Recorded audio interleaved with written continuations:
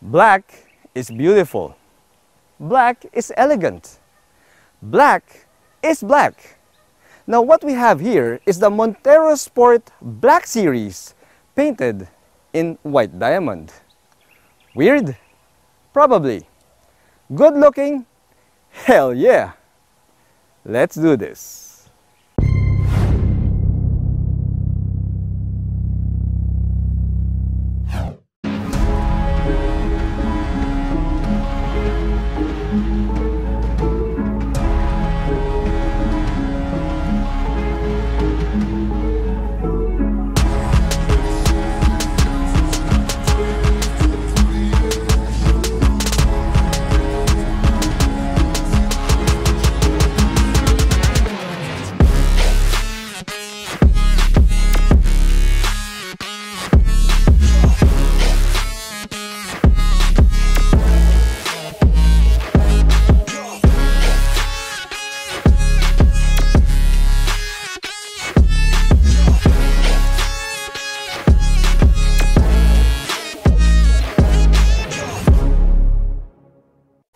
Hello guys, I'm Reagan and welcome back to another car review. If you're new to my channel, I want you to click that subscribe button for your regular dose of Philippine automotive content.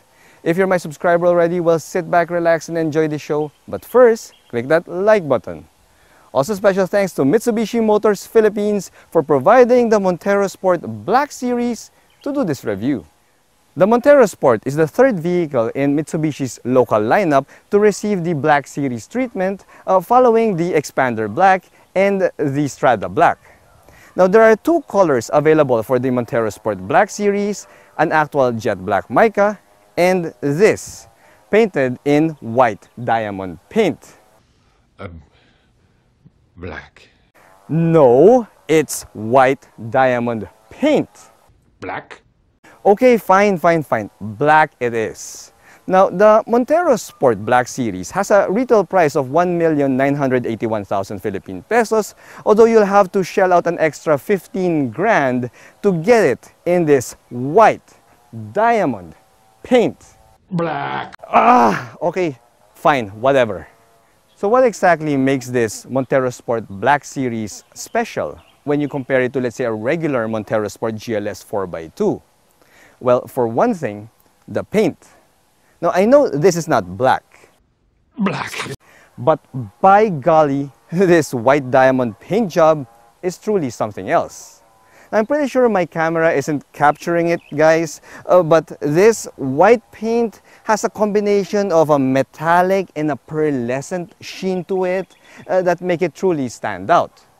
Now, other than the paint job, we also have a blacked out front grille here, although the side trimmings of this dynamic shield front fascia still remains in chrome. Now, I find that a bit of a miss though, because this would have looked better if this were also in glossy black paint, or if, let's say, they went with fancier black chrome. Now, the good thing here is we also have a blacked out front skid plate there to complete the overall Black Series look of this Montero Sport. Now, other than that, guys, well, the front fascia is pretty similar to other Montero Sports or the Montero Sport GLS. We still get a full LED lighting units here, from the LED headlights, LED DRLs, down to the LED fog lights.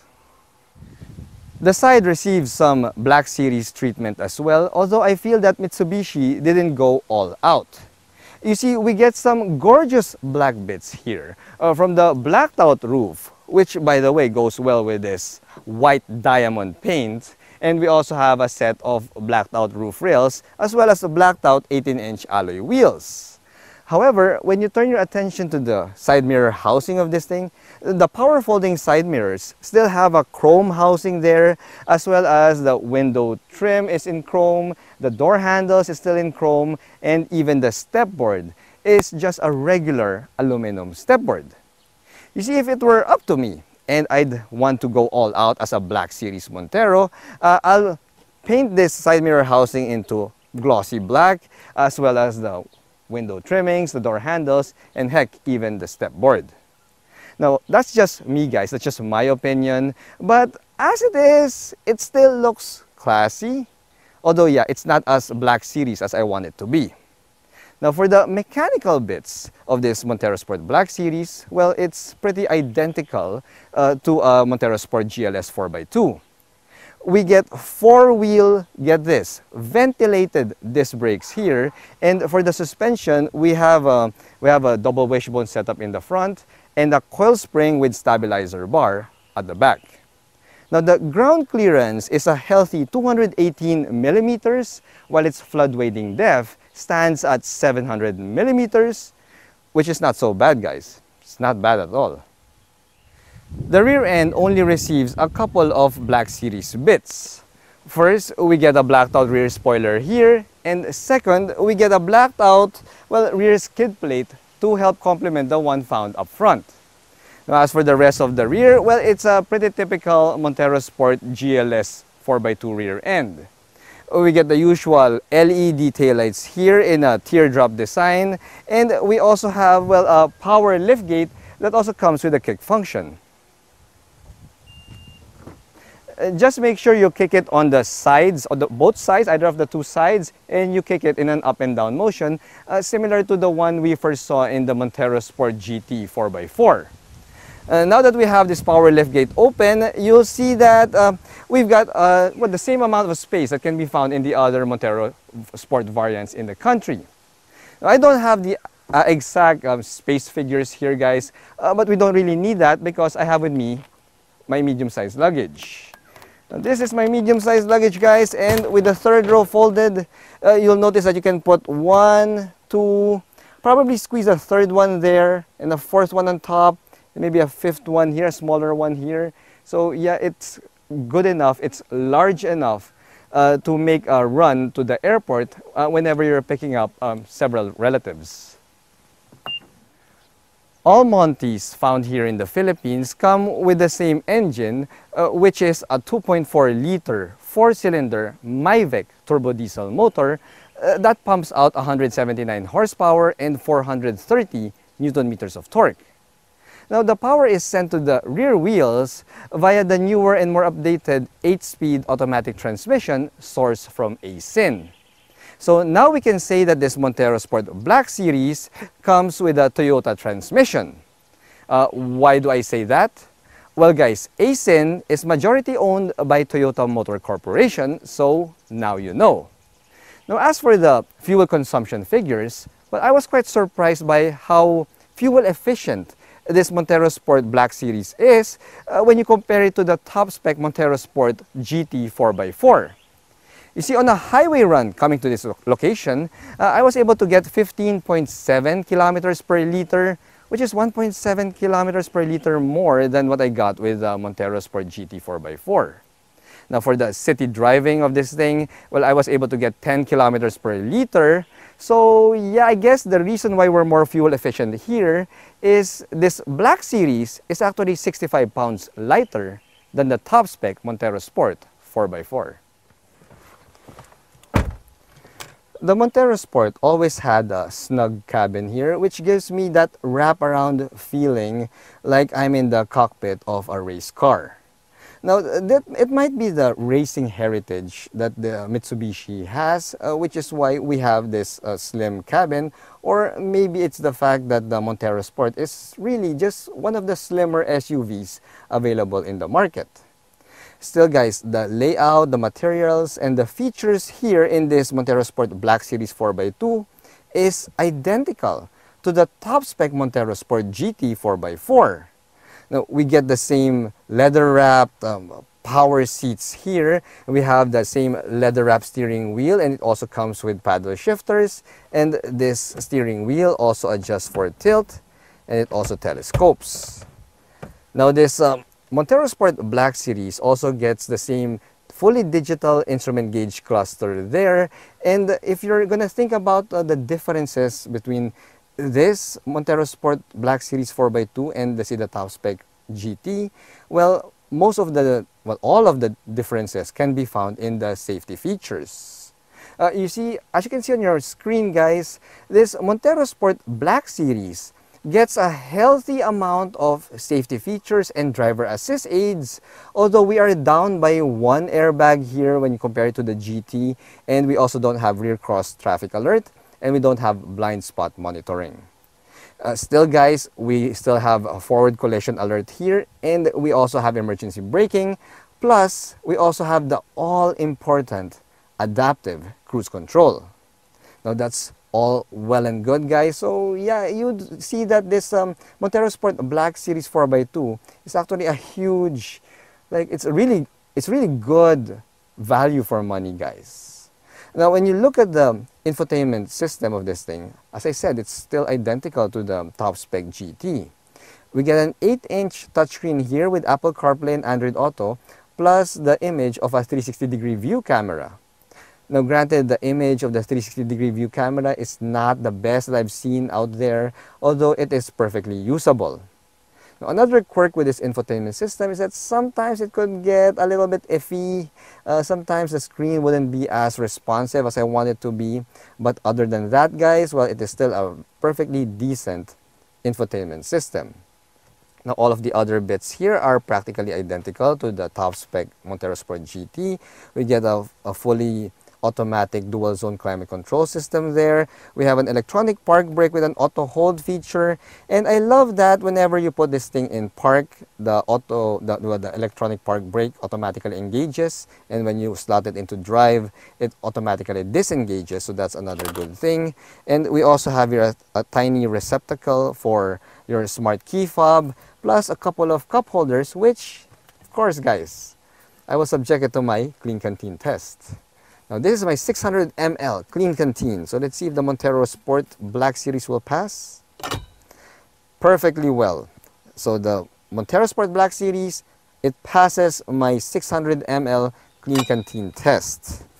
Now as for the cabin materials and the layout here, well, the Montero Sport Black Series has a combination of hard plastics and some soft touch materials. The top of the dashboard is hard plastic. See?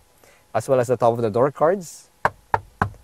But the high traffic areas here, like the door handle, the elbow rest on the door cards, as well as your center armrest here, are all wrapped in white stitch leather. And I'm happy to see that even the sides of the center tunnel here are also padded, and they're also wrapped in stitch leather. The Montero Sport is a tall SUV, so you will appreciate the fact that it also comes with a grab handle right here on the B pillar, making it easier to climb into the Montero Sport Black Series. So now that we're inside, you'll see that being one of the slimmer SUVs in the market, well, the absolute space here on the second row seats is not really going to be as big as the other contenders in the category. You see guys, it would be best for you to just limit the number of passengers here to 2 people. That way everyone is comfortable. You could still put a third person in the middle, but it will start to feel like you are sardines packed in a can. So there's also a little bit of a tunnel there, so yeah, it's not really going to be ideal for the person sitting here in the middle. Now as for the actual space, well, I'm 5'6" guys. This is my driving position here. And the knee room is not a big issue because we get around 7 to 8 inches of knee room here. But the headroom is a tad bit on the small side. We get around 3 to 4 inches worth of headroom here. As I said, well, it's not really the most spacious in the category. Now, as for the amenities though, well, this Montero Sport Black Series is well equipped. We get ceiling-mounted AC vents here. We also have a pair of USB-A charge ports here, as well as a home socket. And we have a center armrest that hides a couple of cup holders. Now, as for the third row seats of this Montero Sport Black Series, well, I'm not going to go back there, guys, because I've already done that in my review of the Montero Sport GT 4x4. If you haven't watched that, you can click the link above. But in a nutshell, the third row seats are really meant more for kids or let's say adults going on short trips, because while there is enough space there on the third row seats, the sitting position is not really the most comfortable because your knees will be much higher than your hips.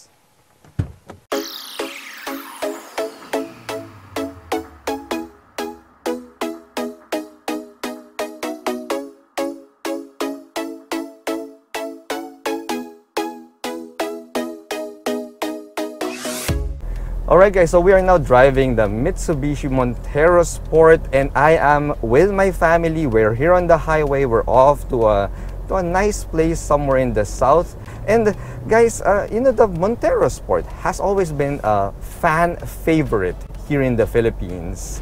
And if you think about it, well, it is fully loaded, it has a good amount of safety and the features, and it's also well priced. But if you dig a lot further and deeper, you will see the main reason why a lot of Filipino families would buy a Montero Sport.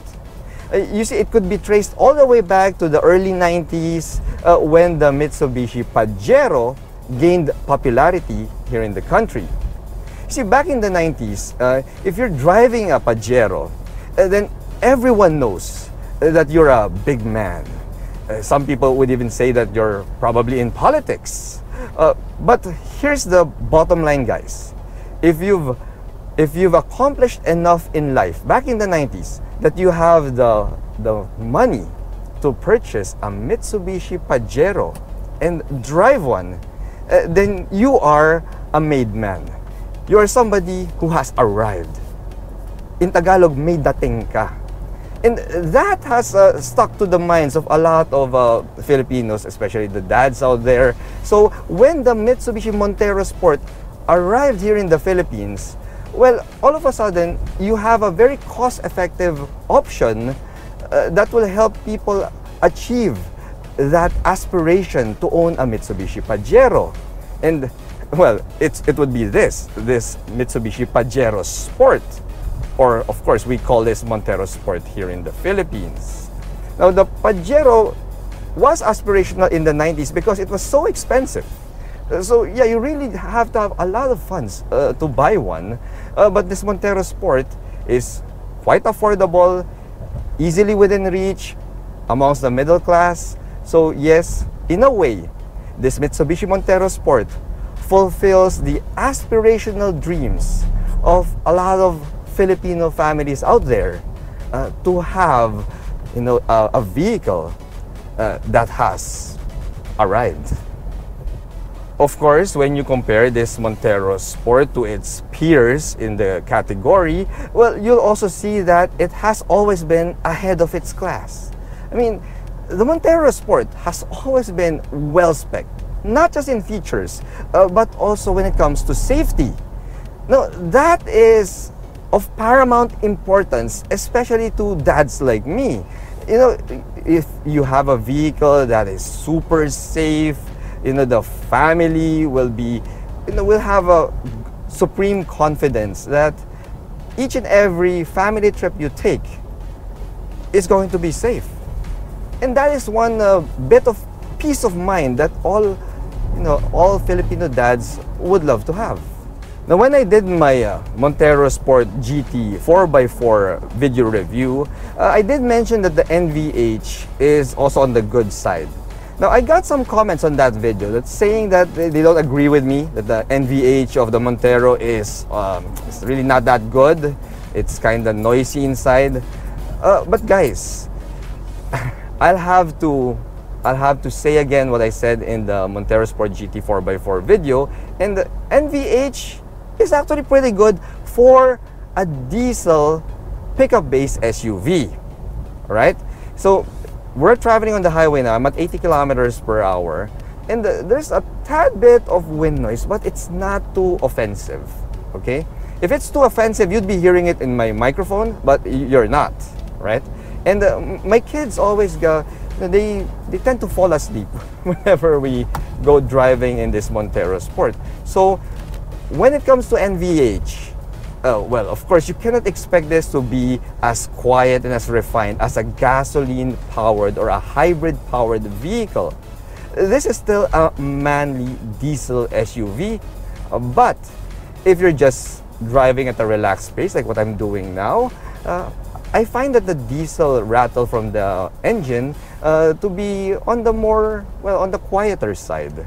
So yeah, I stand by my statement in my video review of the Montero Sport GT 4x4. The Montero Sport has a good level of NVH as long as you keep it within speed limit.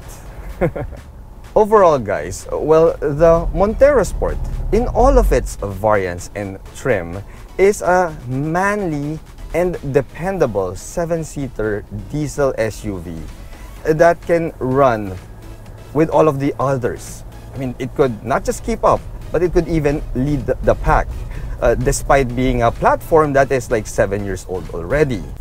Now, this Montero Sport Black Series further adds to that luxury look, to that presence that a lot of Filipino families are aspiring for. And in that regard, guys, since Mitsubishi Motors Philippines gave us a Montero Sport in a Black Series format, I can say that it is one really good move from Mitsubishi Philippines, because yes, it's dependable, it's reliable, it has a good feature set, and it looks darn good. With the current generation Montero Sport on its 7th year already, well, adding a few blacked out exterior bits here is a good way to freshen up the look. Now, while this Montero Sport may not be the newest SUV available in the market, it has aged gracefully, and it still has the performance, features, and tech found in newer and, mind you, more expensive SUVs in the category. The Montero Sport has always been ahead of its time, which is one of the main reasons why this is one of the most favorite SUVs here in the Philippines. Thanks for watching.